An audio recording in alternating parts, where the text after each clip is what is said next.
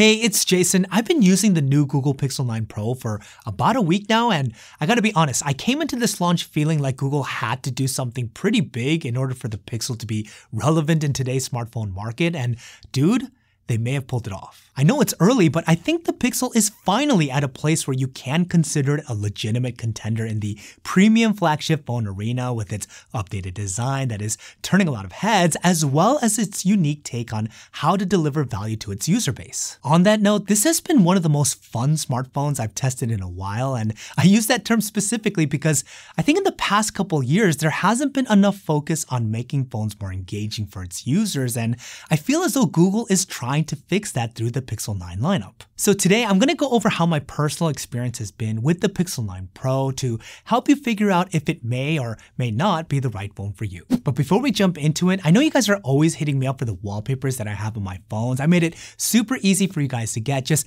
sign up for my free newsletter. I send out a mobile wallpaper every week. It's also a fun way to engage with me on a more personal level. Link to the newsletter is in the description below. Okay, first, let's talk about the facelift that the Pixel 9 Pro received. Google decided to go with what works in this category as they used a blueprint that many other popular flagships have been using for years now. So you now have a completely flat front and back panel that's connected by a flat metallic frame. Does it sound familiar? Yes, but does it also look good? Absolutely. I already know that there's a lot of vocal critics out there saying that Google essentially created an iPhone with the Pixel 9 lineup, and I can't completely disagree because, no lie, the Pixel 9 Pro gives me some serious iPhone 14 Pro vibes with its polished frame and frosted back, but let's be honest, the Pixel is far from being the only phone that quote-unquote copied this look. And rather than being a hater, I applaud Google for taking this familiar look and committing to its execution. When I first got hands-on with the Pixel 9 Pro, I was surprised at how well it was put together, and it immediately was clear to me and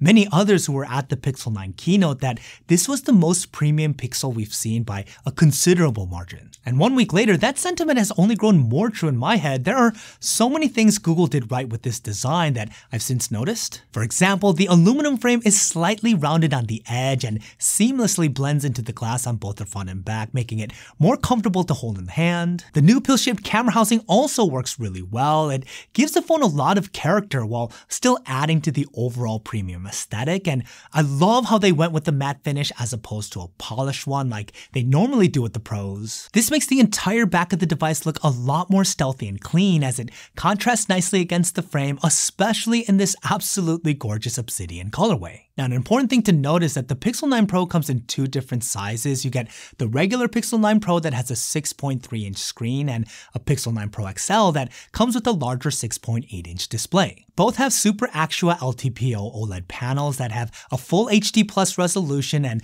new peak brightness levels of 3000 nits. They're also equipped with the new ultrasonic in-display fingerprint readers that are faster and more reliable than the dated optical sensors Google was using for quite some time. And I think when you put it all together, it's not outrageous to say that these are some of the best screens on any smartphones to date. The new peak brightness really does make a difference when you're outside on a sunny day, and it's great that the Pixel can now keep up with the competition in this area. The slim symmetrical bezel, though subtle, does enhance the user experience when you're consuming content, and using the Pixel 9 Pro does feel like an overall more refined experience. And when it comes to performance and features, without question, the thing that Google harped on the most was AI, which, to be fair, they did concede was the most overpromised and underdelivered thing up to this point. But both phones are rocking the new Tensor G4 chip, a processor that is hand in hand not meant to be the most powerful when it comes to your standard benchmarks, but is optimized specifically to manage AI-related tasks. It's also now beefed up with 16 gigabytes of RAM, which is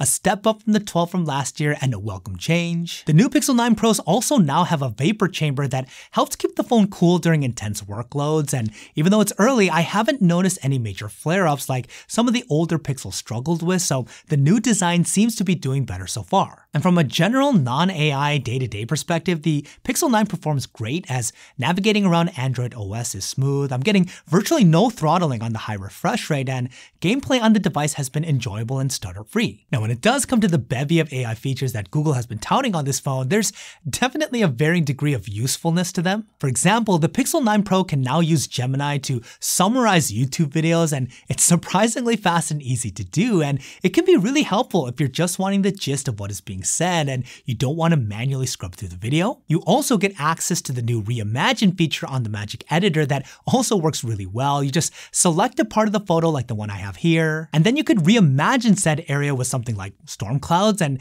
after doing its AI magic, it does a surprisingly good job of transforming the picture to what you asked for. Now you also get access to the new Pixel Studio on the Pixel 9 Pro, basically Google's AI image generator that can create images for you based on written or verbal prompts. It works surprisingly fast, and it's definitely a feature that enamors anyone that tries it out, but it's not something I think most people are going to use beyond a parlor trick to show your friends. The same goes with the new Add Me feature on the camera. Again, it works pretty well, and I can see this being useful in extremely rare circumstances, but I'd argue that most won't use this feature as it's easier and way faster to just ask someone to take a photo for you. Now, a new AI feature that has impressed me a lot is the new Gemini Live. It is a feature that is exclusive to Gemini Advanced, which is a paid service, but you do get a 1-month free trial with the purchase of any Pixel 9, and it's really interesting. Gemini Live is Google's most advanced AI assistant that is designed to feel a lot more natural and intuitive to talk with, and 1 week later, this is by far the most natural I've felt interacting with any AI. It picks up on more subtle nuances to your prompts and remembers them as you follow up with others, and what's really cool is that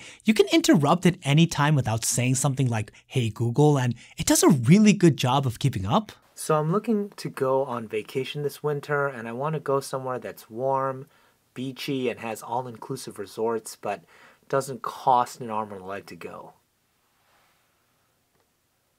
There are some great options for warm, beachy, all-inclusive resorts that won't completely break the bank. The Caribbean is a good place to start your search. Countries like the Dominican Republic and Mexico have plenty of... a couple summers ago. What other options are out there?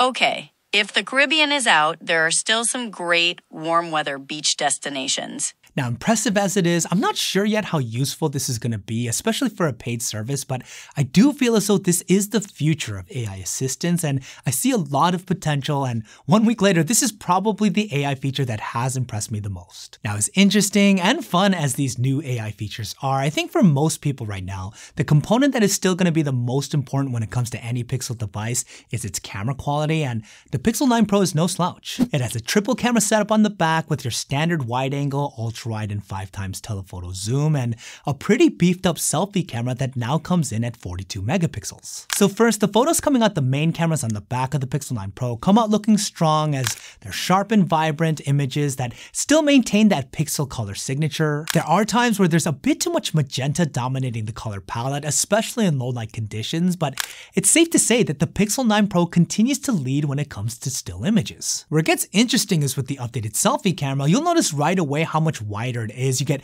way more into the frame than the competition. It also performs really well. Selfies come out tack sharp. Just look at how it compares with the selfie from my iPhone 15 Pro Max. It's quite a noticeable difference. Now, it still struggles a bit with portrait selfies as edge detection is not the best, but overall, I think this is a really good upgrade by Google. Now, when it comes to video, the Pixel 9 Pro can natively shoot in 4K resolution at up to 60 frames per second. The video has gotten better over the years, especially with sharpness and colors, and even though it's not at the iPhone level, it's above average in the world of smartphone video. Now, the Pixel 9 Pro does have a feature called Video Boost that basically sends the video that you took to Google's machine learning AI to process it and make it better, and apparently it can now upscale the footage to 8K resolution. Now, this is limited to 30 frames per second, and because it has to be sent to the cloud, it does take a really long time to process, and I will say that the results are better in my opinion, but I wouldn't call it a night and day difference unless you're shooting in low light. And considering how long it takes to get back from the cloud, I'm not sure how practical of a feature this is. Okay, the last thing that I want to touch on with the Pixel 9 Pro and the Pro XL is the price. The regular Pro starts off at $999 US, while the XL version starts at $1,099. And look, I recognize the prices have gone up, which no one likes to see, but given the long list of upgrades here, I'm not that pissed about it. The Pixel 9 Pro to me is now a legitimate contender to the iPhone 15 Pro and the S23 Ultra. Now we'll see if that changes with Apple and Samsung getting ready to launch their new devices really soon, but what Google was able to pull off is no doubt impressive. And ironically, I think the phone that gives the Pixel 9 Pro the most trouble is the regular Pixel 9 that starts off at $799 but has many of the same features. I just did a 1 week later review on it. You should check it out right now.